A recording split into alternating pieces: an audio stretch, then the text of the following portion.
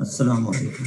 I am Dr. Syed Tehseen from Medical Unit 2, the University of Health Sciences. Today we have a very important topic: sexually transmitted diseases, clinical features, diagnosis and management.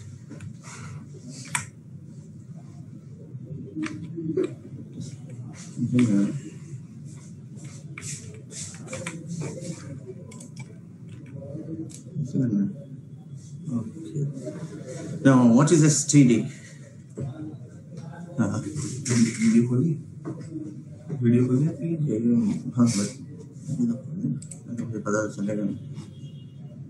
Yes. Now, what is STD? STD are infections that are spread from person to person through intimate sexual contact. STDs are dangerous because they are easily spread, and it is hard to tell just by looking who has an STD.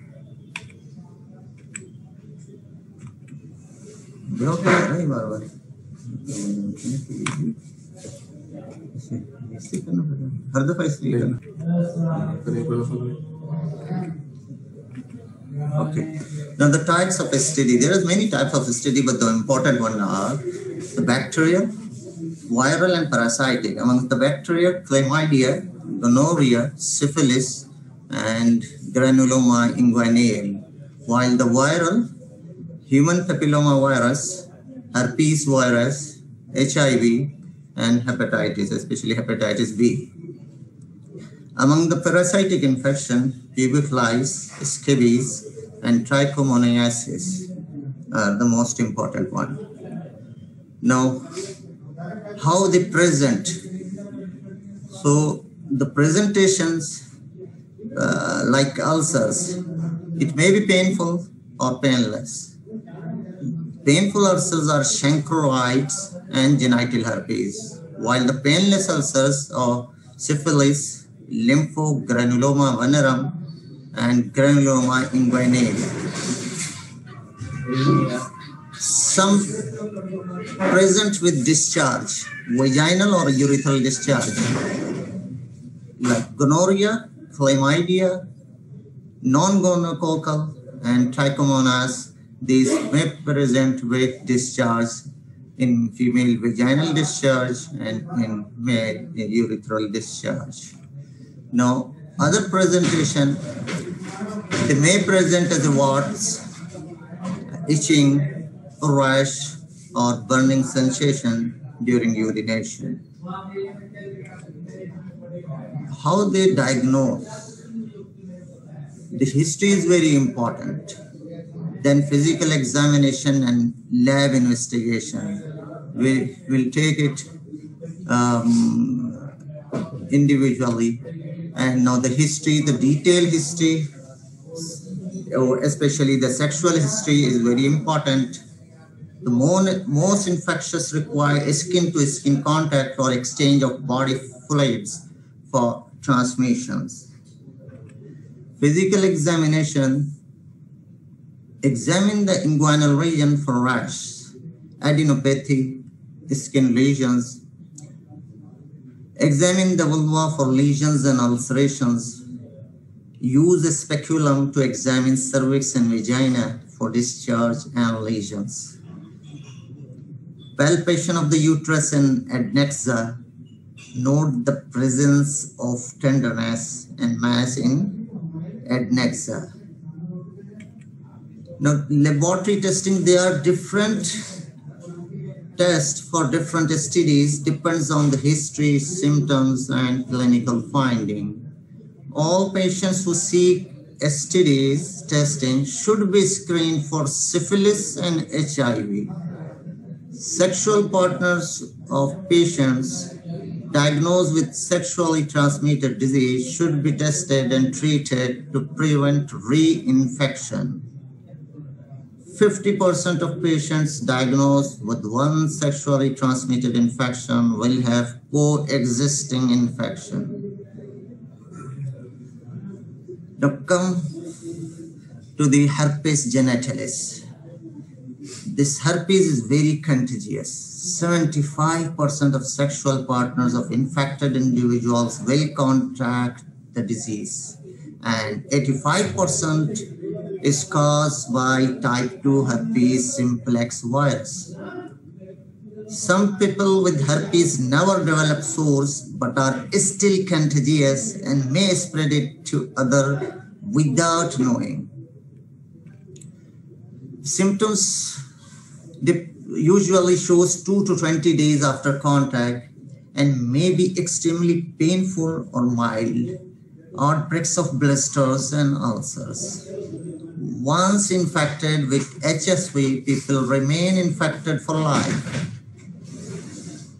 In female, it produces blister around the vagina, fever and headaches, while in male, it causes sore or clusters of blisters on the penis. This is male herpes. He shows these blisters on over penis. Now this is herpes in female. Again, blisters around the vagina. Now the clinical course of herpes: 2 to 5 days after infection, patient experiences burning and tingling in vulva and vagina. 3 to 7 days after infection, patient will develop very painful vesicular and ulcerated lesions. Many patients will have difficulty urinating because of pain. In addition to the painful lesion, patient can develop malaise, fever, inguinal adenopathy. Patient may also develop aseptic meningitis 1 week after the lesions. Patient will have fever, headache, and stiff neck, but these symptoms resolve within 1 week without any treatment. Physical examination shows clear vesicles which may burst and form shallow, painful ulcer with the red border. Vesicles and ulcers may appear on vulva, vagina, cervix, and buttocks. Now, how diagnose this herpes? Mostly based on the typical history and physical finding. Patients with recurrent herpes will know themselves when they develop a recurrence based on the typical symptoms. Herpes virus is shed for 3 weeks after lesions appear. Lesion can be cultured for herpes. The lesion may be scrapped and scraping stained. Under the microscope, giant cells may be found which are characteristics of herpes infection. Treatment should be focused on the lesion themselves and the symptoms. Keep the lesions clean, dry, and avoid bacterial infection. Topical painkiller or anesthetic such as lidocaine may help. Oral medications such as acyclovir only decrease the duration of the symptoms and must be started within 3 days of the start of symptoms to be effective. Oral medication can be used to reduce the chance of recurrence herpes in patients with frequent episodes. Herpes and pregnancy. If herpes lesions are present at the time of the vaginal delivery, there is a 50% chance of transmission to the baby. And 80% of the babies infected with herpes at birth will die. Cesarean section recommended for patients who have active herpes lesions while in labor. Now come to the human papilloma virus. It's an important virus. Most have no symptoms. Some develop genital warts called condyloma acuminata. And some strain of this human papilloma virus causes cancers. This is condyloma acuminata penile. And this is condyloma acuminata vulva.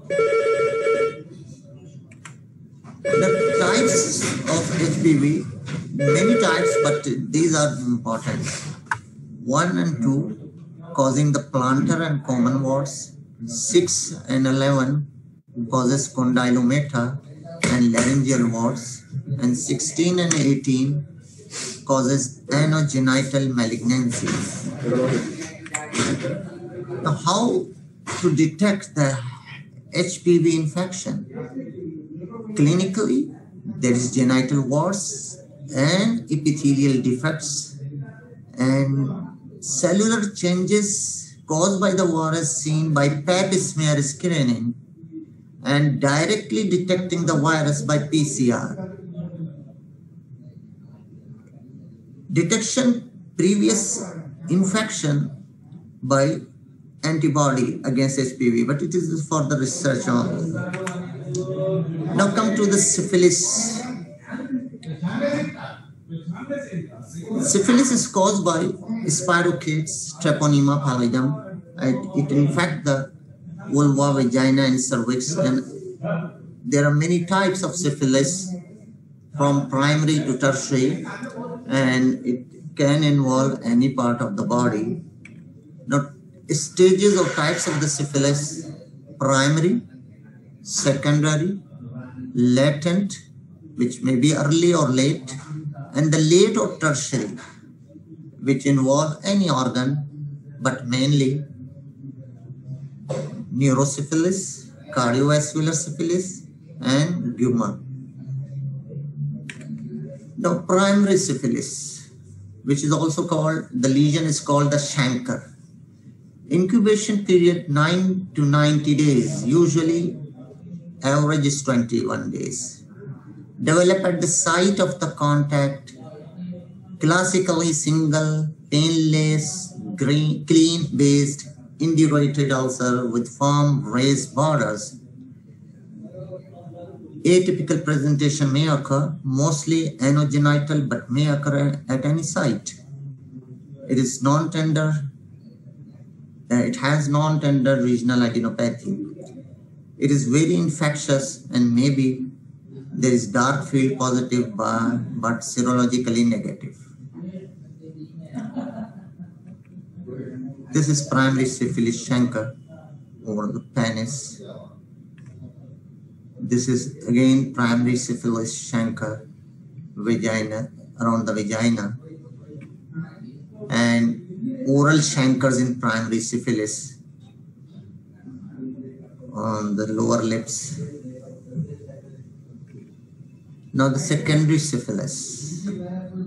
6 weeks to 6 months after primary chancre, this is diffuse, non-pruritic, indurated rash, usually involve all the body, including the palms and the soles, and associated with fever, malaise, headaches, sore throat, myalgia, generalized lymphadenopathy.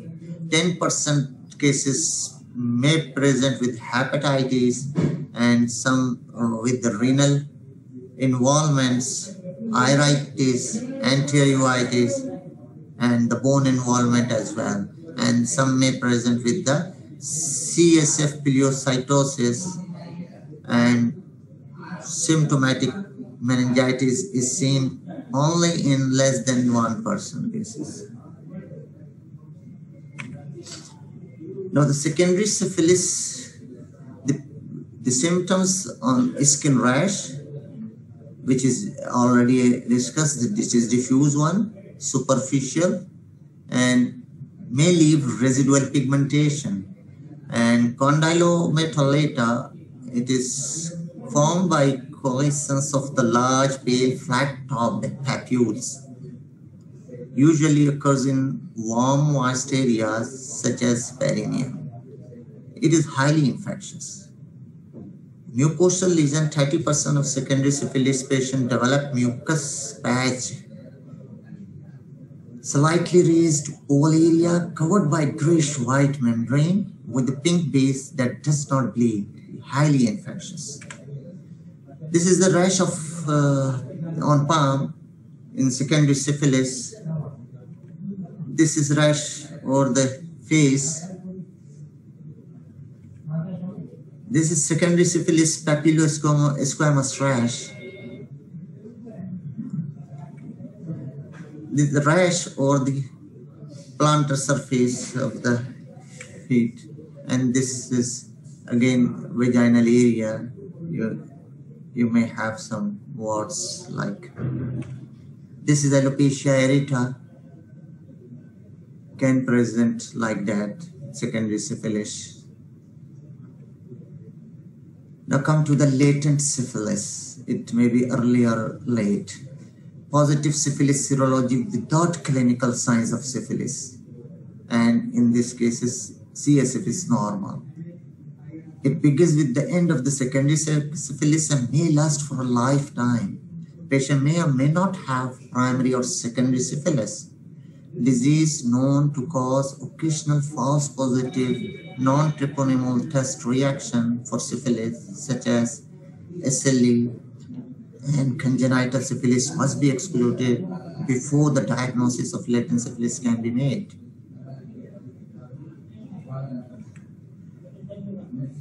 Early latent, the first year after the resolution of primary or secondary lesions, a reactive serological test for syphilis is an asymptomatic individual who has had a negative serological test within the preceding year. This is highly infectious. Late latent, usually not infectious, except for the pregnant women who may transmit infection to her fetus. Late syphilis, no, tertiary, it is also called the tertiary syphilis, is the destructive stage of the disease. Lesion develop in the skin, bone, viscera, any viscerals, and the main types are gummatous, cardiovascular, and neurosyphilis. Can be crippling and life-threatening. Blindness, deafness, deformity, lack of coordination, paralysis, dementia may occur. It is usually very slowly progressive, bearing certain neurological syndromes which may develop suddenly due to the end arthritis and thrombosis in the CNS. Late syphilis is non-infectious. Neurosyphilis divided into 5 groups which may overlap: asymptomatic neurosyphilis, syphilitic meningitis, meningovascular syphilis, general paresis, and tabs dorsalis.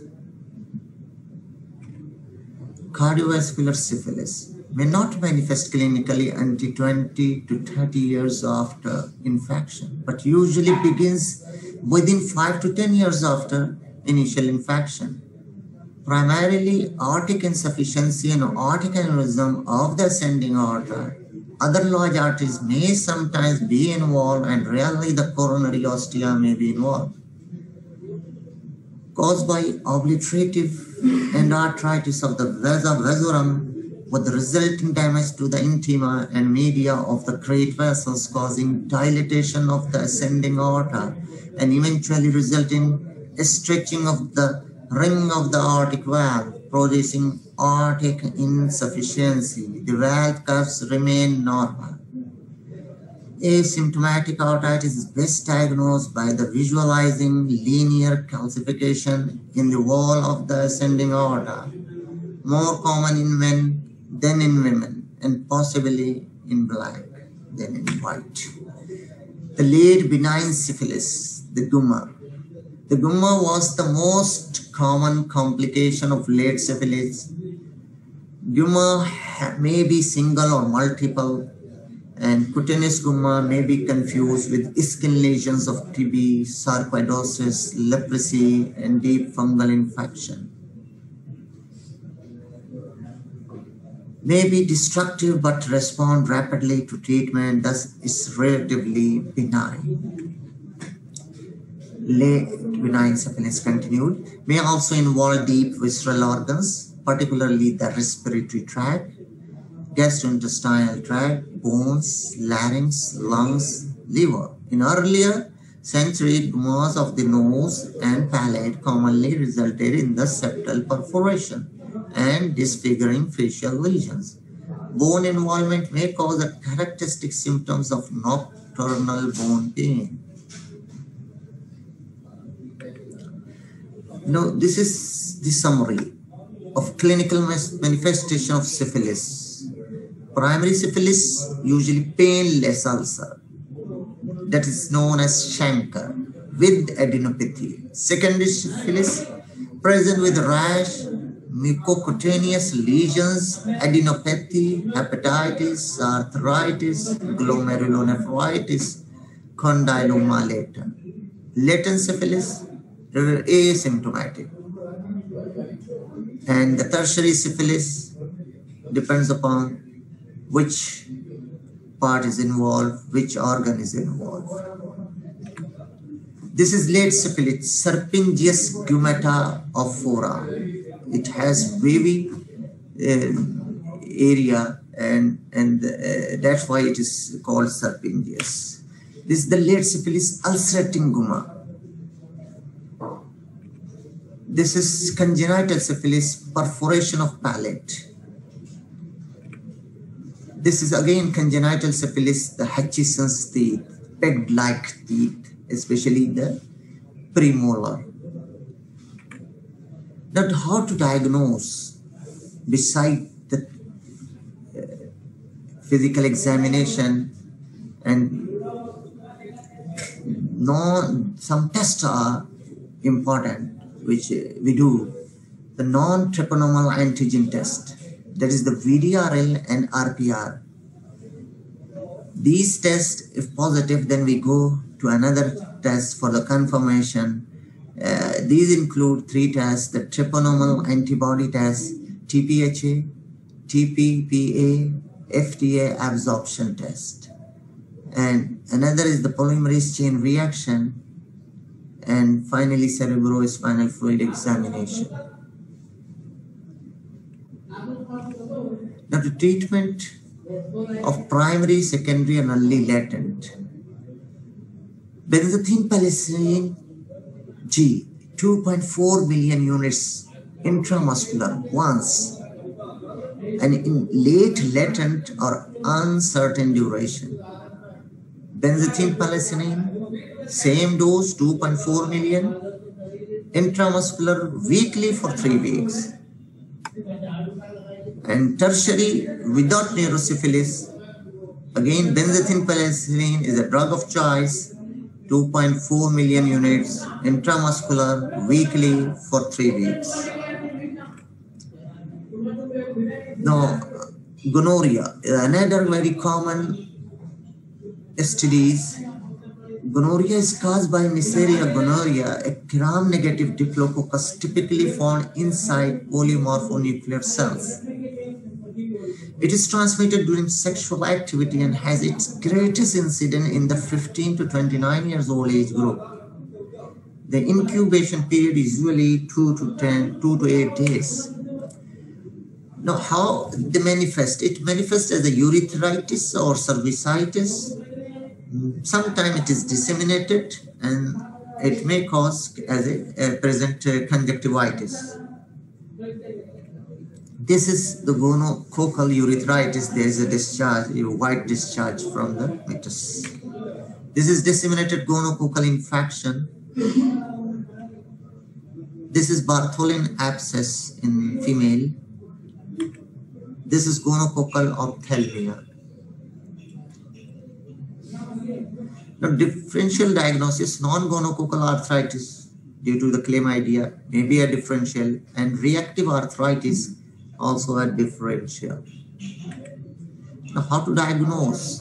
Gram stain of urethral discharge in men, especially during the first week after onset, show gram-negative diplococci in polymorphonuclear leukocytes. Gram stain is less often positive in women. Culture has been the gold standard for diagnosis, particularly when the gram stain is negative. Nucleic acid amplification test for N-gonorrhea. Treatment. Uncomplicated cases, ceftriaxone plus azithromycin or doxycycline for 7 days. and cefixime 400 milligram in combination with erythromycin or doxycycline is an alternative. Disseminated gonococcal infection needs ceftriaxone daily until 48 hours after improvement begins. At which time the therapy may be switched to cefixime daily to complete at least 1 week of antimicrobial therapy. Fluoroquinolone, including the ciprofloxacin and levofloxacin, for 7 days also is effective, provided the isolate is susceptible. Now, trichomoniasis. Trichomoniasis is a sexually transmitted infection caused by the motile parasitic protozoan Trichomonas vaginalis. It is one of the most common STIs worldwide. Trichomonas is typically found in sexually active patients. The organism is most commonly isolated from vaginal secretion in women and urethral secretions in men. Transmissions occurs predominantly via sexual intercourse. Symptoms in female range from none to severe pelvic inflammatory disease. Women with trichomoniasis frequently report an abnormal vaginal discharge which may be purulent, frothy, or bloody. Frothy vaginal discharge, which is thought to be the classic presentation of trichomoniasis, may be observed in only 12% of patients with this infection. May present with cervicitis, purulent discharge in the endocervical canal and easily induce endocervical bleeding. May present with vaginitis, vaginal discharge which may be accompanied by vulva itching, irritation, and bad odor. Symptoms in male, usually asymptomatic carrier state, mild symptomatic disease in some patients in acute trichomoniasis. May present as a urethritis, may present with discharge, urethral discharge, and some patients report pain in urethra, some testicular pain or lower abdominal pain. May present as a prostatitis or obstructive voiding symptoms may also some have. Now, the diagnosis made by saline weight mount evaluation, standard culture, pH testing, and whiff test. Molecular technique for detecting antigen, DNA, or RNA. Treatment contains the metronidazole, which is treatment of choice, and single dose therapy 2 gram orally is effective as prolonged therapy with 500 milligram twice daily for 7 days. Tinidazole has a longer half-life than metronidazole. Single dose therapy consists of 2 gram taken with food. Cure rates from 86 to 100%. Now come to the HIV. Type HIV-1, the most common worldwide, and HIV-2, more common in West Europe. Hallmark of symptomatic HIV infection is immunodeficiency caused by continuing viral replication. The virus can infect all cells expressing T4, CD4 antigen, which HIV uses to attach to the cells. Once it enters a cell, HIV can replicate and cause cell fusions or death. A latent state is also established with integration of the HIV genome into cell genome. The cells principally infected is the CD4, that is helper inducer lymphocytes. With increasing duration of infection, the number of CD4 lymphocyte falls. There is certain diseases which occurs with different absolute CD4 lymphocyte count. If it is around 500, Bacterial infection like tuberculosis, herpes simplex, viral infection, herpes simplex, herpes zoster, and vaginal candidiasis, hairy leukoplakia, and Kaposi sarcoma are common. While when the CD4 count around 200, pneumocytosis, toxoplasmosis, cryptococcus, coccidioidomycosis, and cryptosporidiosis are common. While if absolute CD4 less than 50, then it causes disseminated MAC infection, histoplasmosis, CMV retinitis, and CNS lymphoma. Clinical finding: HIV infection remain asymptomatic for years, with a mean time of approximately 10 years. Physical examination may be entirely normal. Physical signs specific for HIV infection include hairy leukoplakia of the tongue, disseminated Kaposi sarcoma, and cutaneous bacillary angiomatosis. Generalized lymphadenopathy is common early infection. Investigation: how diagnose? HIV enzyme leaks immunosorbent assay, ELISA, Western blot test, HIV rapid antibody test, absolute CD4 lymphocyte count, CD4 lymphocyte percentage, and HIV viral load test. These are the different tests which we perform.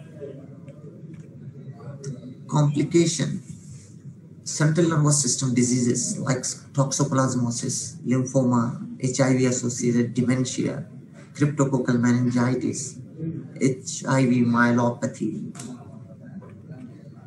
pulmonary diseases, pneumocystis pneumonia, bacterial, mycobacterial, and viral pneumonias, Kaposi sarcoma, non-Hodgkin lymphoma, and interstitial pneumonitis, oral lesions like candidiasis, leukoplakia, hairy leukoplakia, and aphthous ulcers, viral dermatitis, herpes, molluscum contagiosum, bacterial dermatitis, staphylococcal infection, bacillary angiomatosis, fungal rash, and rash due to dermatophytes and candida. These all are common when CD4 count decline. HIV-related malignancies, Kaposi sarcoma, non-Hodgkin lymphoma, Hodgkin disease, anal dysplasia, and squamous cell carcinoma. These may occur in HIV-related malignancies. This is the oral candidiasis which is present in this HIV patients. This is oral hairy leukoplakia. This is bacillary angiomatosis and molluscum contagiosum. Now, treatment: the heart therapy, highly active antiretroviral therapy, is given in patients along with the underlying infection. Treatment of underlying infection needed. Thank you.